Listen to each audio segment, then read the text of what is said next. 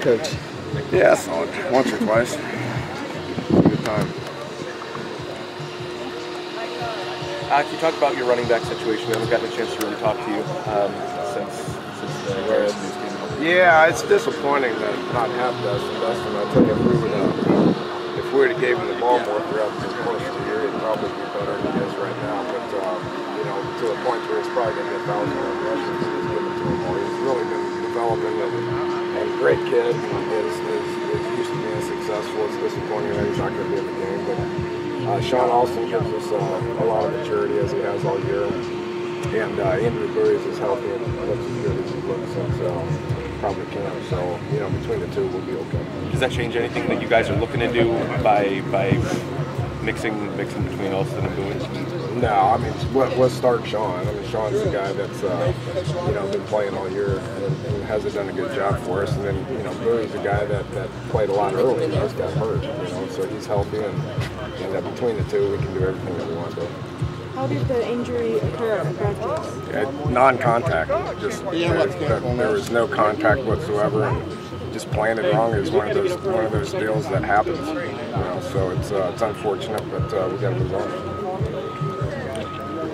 Coach, I understand there was a bit of an accident on the jet ski yesterday. Can you kind of talk about that? Well, it's just what it is. It's an accident. Anytime you involve motorized vehicles in any capacity, things can happen. And it was, it happened to a kid that has been riding jet skis his whole life, and he's actually Connor was practicing a lot more and was one of the guys that through goal practice, a young kid gets a lot of reps and he gets better and better. He had gotten a lot better and was backing up Tavon and I'm not going to say he was going to play a bunch, but had put himself in a position where he had improved. And it was unfortunate that happened. What exactly was the injury, and is he officially out? Yeah, he's got a broken leg. Coach, what about the other?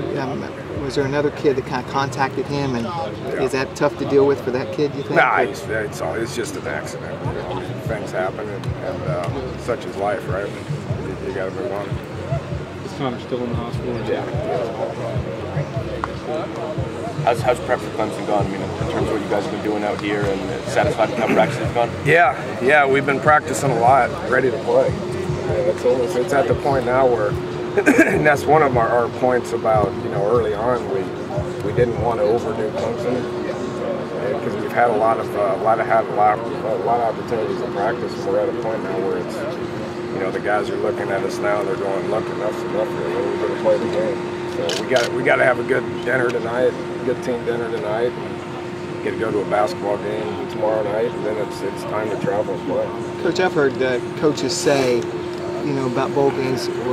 I thought we were ready on Tuesday. Unfortunately, we played on Thursday. How do you keep Well, it's called over preparing. You can over prepare, and I don't think we've done that. I think we've for about 10 practices, we got a bunch of young kids, a bunch of reps, and then we practiced once or twice on Clemson before we came down, and now we've had a full game week here. So I don't think we've over prepared. It's just the point to where, again, you gotta get them to the game at this point.